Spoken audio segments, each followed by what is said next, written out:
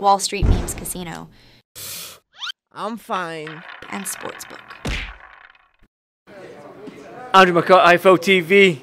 Delighted to be joined by Mark Chamberlain with a shiny new belt. My camera can't. Well, you know what? I'll pan down. Let's have a look at it. Shall I give you a 12? I'll give you a 12. There you go. A fighter and a model. There we go. Yeah, talk to me about the fight. Gavin Gwynn on paper, probably your toughest test to date. But you know what I mean? Did you expect it to go that soon? Yeah, I mean, we had a chat the other day, didn't we, just before the weigh-in. Going back off of what I said, I think it was something along the lines of I knew it was a tough fight, 50-50 fight, but this is a fight I need to push on with my career. I take my hat off to Gavin Gwynn. He's a tough man. Don't have nothing bad to say about him, do you know what I mean? He's a true champion, British, Commonwealth, European champion. Yeah, I mean, he's a tough man, but I was the better man on the night. Talk to me about the stoppage. Obviously, that eye looked very, very bad from the second round. Obviously, you were using your backhand coming from that stance of yours. And that was were you targeting the eye after the second round? The doctor had to look at it for the first time? No, do you know what? I knew obviously I hurt his eye because it flared up within seconds, literally 10 seconds, and then another 10 seconds. It was massive. And then I think when we got up off the stalls and they went into the second or the third round, I see the doctor say, one more round, and he was told to go for it, and then it's just like a killer instinct, I guess. We both just went for gold because if they went to the scorecards, it was probably literally could have gone either way, do you know what I mean? So yeah, I mean, I think he knew, he panicked a little bit, kept getting caught. I hit him a couple of times to the body. I felt like I was just getting to get going, if you know what I mean, like a second gear. But I was happy, really. I mean, I won't ever shy away from an early night, but I'd like to have shown a bit more, but it's what it is. Made a statement, and that's all that matters. What's going through your mind when the doctor jumps on the ring, looks at the eye, and the doctor says one more round? You know that Gavin or any opponent is going to be like, right, I've got one more round, I need to actually put on the gas. What does that do in your mind? It's a big worry because I had it in my last fight. I had a nasty cut in the 7th or the 8th, and it was pouring, like literally every time I got off the stool.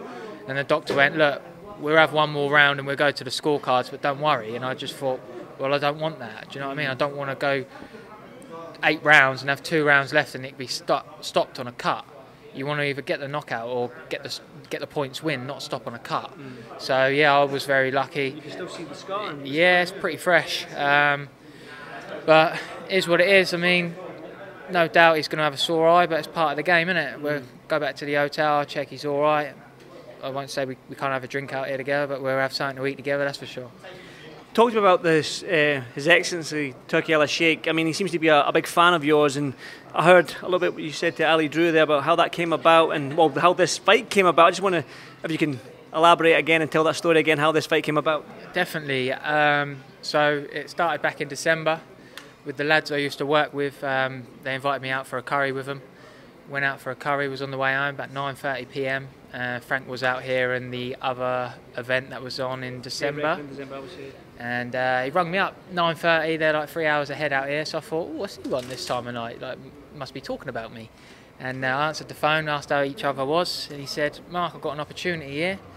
I'll let His Excellency tell you. He passed me on the phone. I couldn't believe it. Like, he just said, Mark, I've got an opportunity on the 8th of March for you if you want it. Do you want to fight out in Riyadh? I said, yeah, 100%, sign me up, I'll be there. Before you even knew an opponent? Yeah, too right. I'll fight whoever they put in front of me. And here we are tonight with a new belt. Good stuff. Does that add pressure when you know like somebody as influential as His Excellency Turki Al Sheikh is a fan of yours, he wants you over here? Do you feel like the pressure to perform and get that knockout with the whole show being knockout chaos and whatnot? Definitely, it's a bit of added pressure, not only because I'm away from home, but I'm around the world, you know what I mean? I've never boxed internationally as a professional, but I'm hoping I've made everyone happy and put my name out there and made a statement now. Social media has been booming over the last few days with all the other platforms, so I think I've deserved my spot now. I've been boxing since I was 6, I'm 25 now. I put the time in the gym day in, day out. Almost time to retire. Yeah, well, I'm just getting started, do you know what I mean?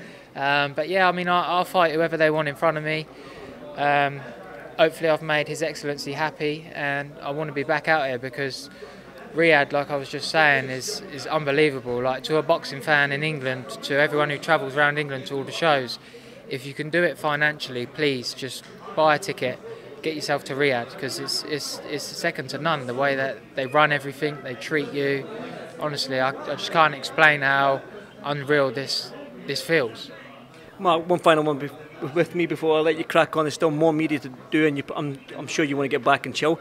Sam Noakes is always going to be labelled with you, Mark Chamberlain, Sam Noakes, because we've got two very talented lightweights out in the UK, and we all love a British dust-up, all British dust-up, as you can tell with just look at the Josh Taylor and Jack Carroll fight, how that's blown up because we've got two British rivals. Is that a fight that interests you? I mean, it is, but I'm getting sick of it now, because the fight could have happened. Like, I just had my one in November. We were meant to fight. They offered me it on the 10th of February, but I still had stitches in my head, like, be real about it. So I said, look, I'll be ready in March. Here we are in March in Riyadh. He could have held on a couple of weeks and we could have got it on in Riyadh, but he chose to fight for the British. So he's on his path, I'm on mine. He's got his belts and I've now got my belt and a high ranking. So whatever, innit? If our paths cross, they cross. If not, I mean, I really don't care, to be honest. Mark, like I said, go and enjoy the rest of your night after you've done this media, and Thank you. Good, well done again tonight. Thank you very much, mate. Thank you. Wall Street Memes Casino I'm fine. and Sportsbook.